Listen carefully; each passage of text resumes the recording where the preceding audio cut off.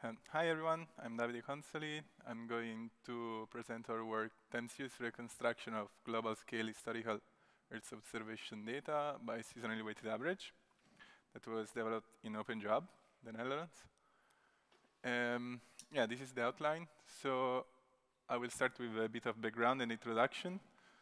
Then I will rapidly show what we worked on for the time series reconstruction with a seasonally weighted average. And then I will show some application on aggregated Landsat images. Then I will pass to limitation and challenges and how we are facing them to work on version 2 of the data. Finally, I will show some possible solution and conclude. So I think everyone is aware that most of satellite images, when raw or partially filtered, they still have a lot of artifacts, clouds, atmospheric features that limit their usage for some application and modeling techniques. As you can see here, these are 4 raw images in Papua New Guinea, derived from the Landsat archive from the GLAD laboratory, Maryland. And they did a great job in harmonizing all the Landsat satellites. So we have a 16 days based Landsat at 30 meters. But still, as you can see, this data is difficult to use in some modeling techniques. So what we do is a bimonthly aggregation using 4 images from the original dataset. And then we do time series reconstructions to get a complete image. Here is a QR code that refers to our preprint of the paper that will explain in more details how we perform the time series reconstruction. And here is a bit of a sketch on how it works. So we take the time series of the original data. As you can see here, this is only didactical, let's say. We have 3 missing values in this time series. And what we do, for each value, we reconstruct giving more weight to available values from the same seasonality, but also a lower weight on distance from in time, let's say, to avoid propagation of land cover changes or similar. And overall, we always get a complete time series. And depending on the application, this is good enough. But of course, if there are some artifacts or outliers in the time series that were not filtered, they will be also propagated in the reconstructed images.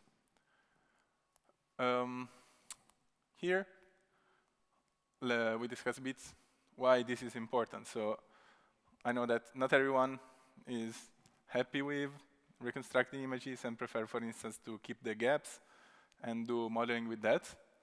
But this, of course, depends on the modeling technique that you use. And for instance, if you would do time series modelization using the raw data or the gappy data, you would propagate some artifacts or missing values in the final product.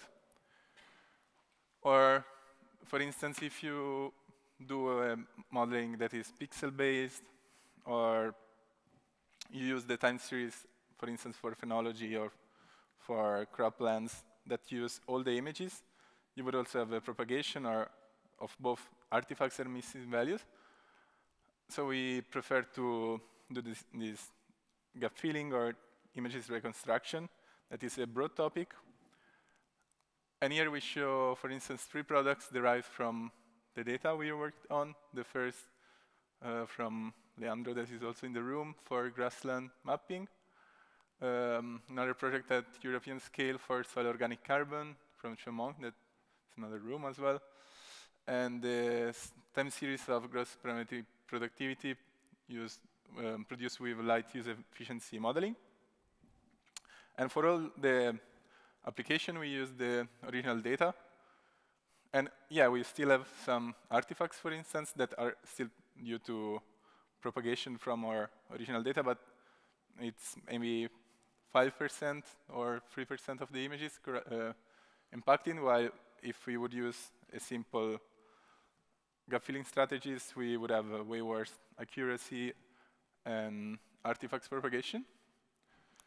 And also, we connect with the use case tree that I'm working on for OpenGeoHub Monitor for the land degradation neutrality tool. And this is because, as UNCCD and other entities asked us, currently most of the land degradation neutrality tools are based on 300-meter or 255-meter images. And for small piece of land or stakeholders that are, for instance, farm, this is not sufficient because sometimes the plot is even smaller than the resolution. But I will talk a bit more in details in the workshop that is like, I think, in 1 hour or so also. But let's go back to the gap filling or time series reconstruction details. And this is some statistics to give you an idea on how many pixels in the Landsat data are affected by clouds or artifacts, or even no emissions at all when the snow cover in the northern area is too abundant. So you can see here the patterns. For instance, the lighter images are where more data are available toward the time series in 26 years, and darker are where less images are available. So you can see usually in tropics, in rainforest, we have lower availability of images, and same goes for northern areas. And this is yearly statistics, so you can see at the beginning when less sensors were collecting images, there were less images available. At the beginning, even less than half of the total pixel. And then we have slightly higher values for recent years, and it goes about 2/3 of the images available. But still, it's impacting a good chunk of data, and we would have major artifacts without our strategies. And we want to do that on Landsat because it's the only available product at 30-meter resolution that goes before Sentinel, at least between the public available. And we need to deal with the gaps that we encountered. Also, a small note, those statistics are referred to the aggregated bi-monthly aggregated product. So if we would go for the 16 days base one, we would have even less available data. In terms of quantity of data, we are dealing with petabyte scale input data from GLAD. And we have here some statistics. I also want to specify that we provide the data with a QA that specifies if the value was gap filled or was already available in the aggregated product. And we have a total of pixels combined with time frames of 10 to the 14. That is like the number of grains of sands in a large beach, for instance. And as fun fact, we are storing about 600 terabytes of gaps.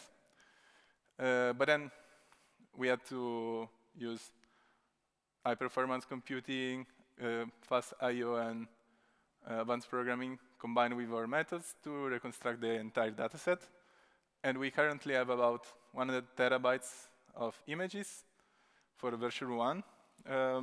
It's a bi-monthly based 8 bits. We will push to monthly 16 bits in the second version, so we will get about 40 terabytes of data, but that's quite a lot of computation. And you may wonder, why do we want to recompute this huge chunk?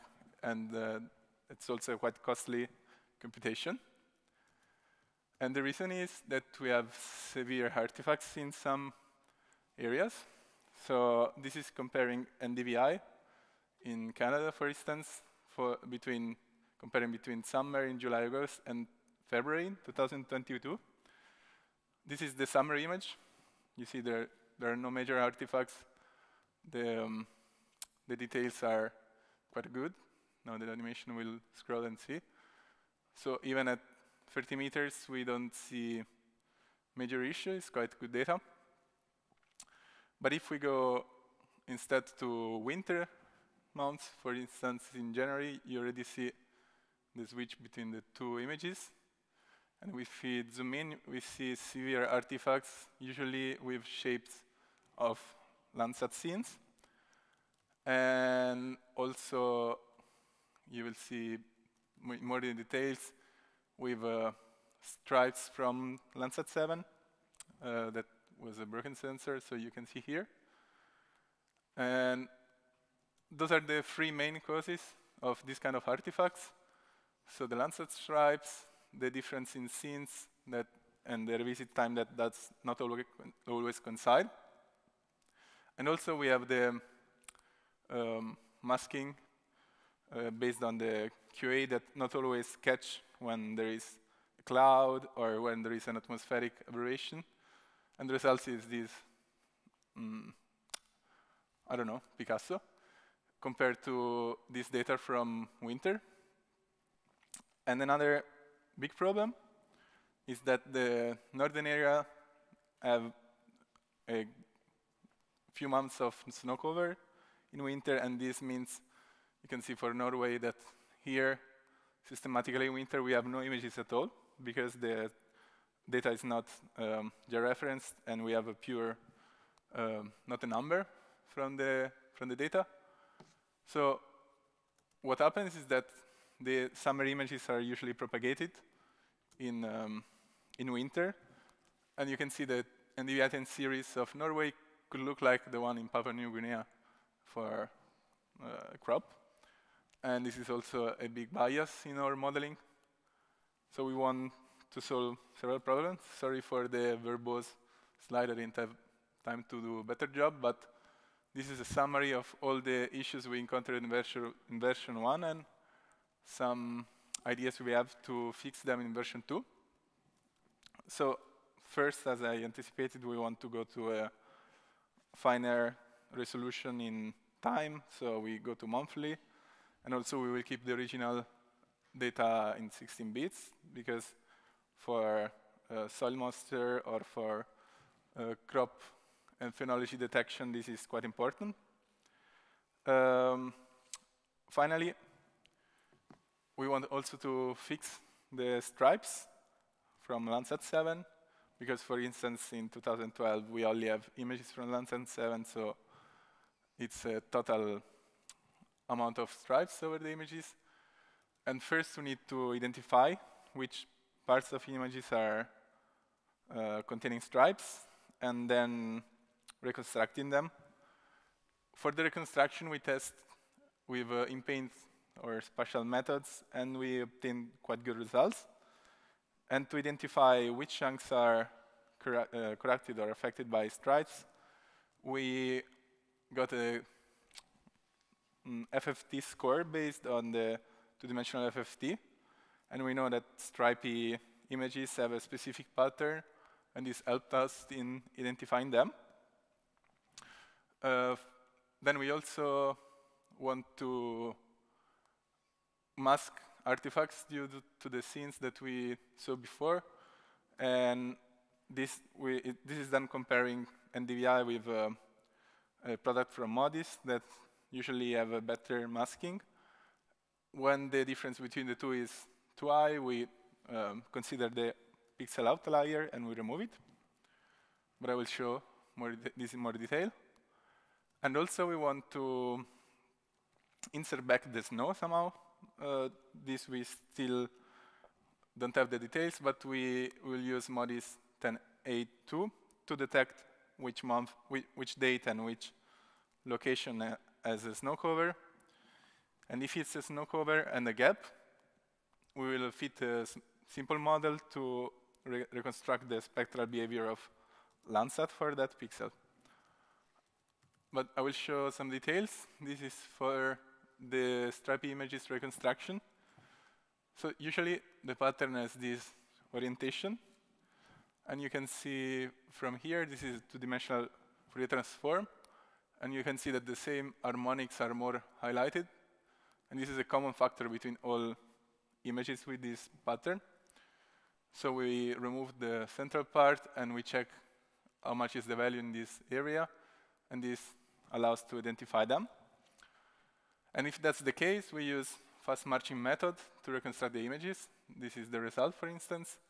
And we do this by small chunks because sometimes not all the tile is only affected by stripes, but also from clouds. And in that case, we don't want to fill the clouds with special methods because we would have even worse artifacts. Then for the outlier removal, this is a comparison. So this is what we currently have, and this is something similar to the animation I showed before. It's Norway too. And you can see that, for instance, here there is this not detected cloud present in the aggregated product that then propagates toward the reconstructed tiles, while masking with Modis allows to remove this and other small artifacts around, and we have a much cleaner final product. Summarizing, analysis readiness is a bit controversial definition because it depends on who performs the analysis and what's the technique the person uses. And this is a problem for Landsat, but it also applies for Sentinel-2 or harmonized Sentinel and Landsat. And second, we are now working on the second version in which we want to fix the limitation and challenges we encountered in version 1. And as for the first version, we struggle a bit in finding a place where to store the data, because we have a Zenodo platform, but for 400 terabytes, that's not an option because the buckets are 50 gigabyte size. And yeah, we still need to figure it out, but we have some options. So we will publish the data and as soon as possible. And our estimate is to have version 2 ready in a few months. And that's all. Thank you for your attention.